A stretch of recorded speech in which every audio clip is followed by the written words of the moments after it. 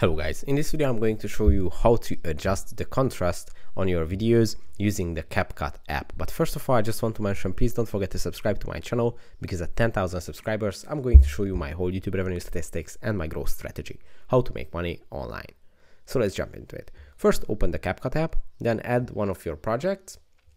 And to adjust the contrast of your video, you just have to go to the adjust menu, which is on the right side of the menu bar.